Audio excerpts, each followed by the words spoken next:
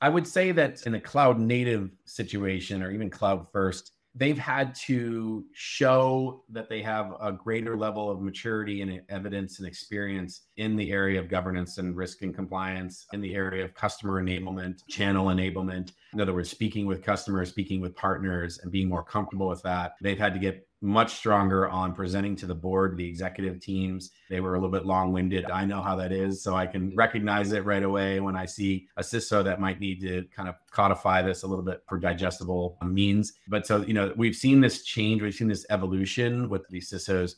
Again, some of the CIO reported CISOs are stronger in those areas and less in the technical areas. I would still say that the fact remains that the challenge in any CISO role, whatever nuance they're coming from, whatever industry, is that they need to understand how to find business alignment with the technical components that they're supporting and building.